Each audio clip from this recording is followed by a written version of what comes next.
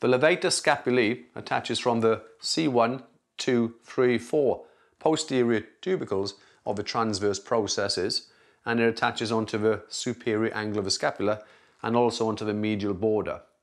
If you think about it, if we said this is the insertion point, then the shoulder is able to elevate.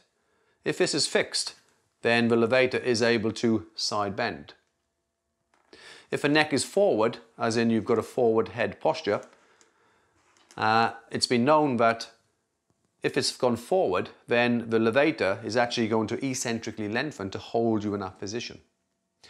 If the shoulder is fully abducted to 180 degrees, then the levator scapulae is able to downwardly rotate, working with the rhomboids and the pectoralis minor. The upper trapezius attaches from the occipital protuberance here. There's a line called the superior nuchal line. It goes to the ligamentum nuchae from C2 to 7, and the spinous processes all the way down to T12. And the upper fibers particularly attach to the clavicle, and then the fibers then continue to the spine of the scapula and attach around the border here. So you've got the mid fibers, the lower fibers. The lower fibers will depress, the mid fibers will retract, and the upper fibers, similar to the levator, will elevate the shoulder girdle and also side bend the cervical spine.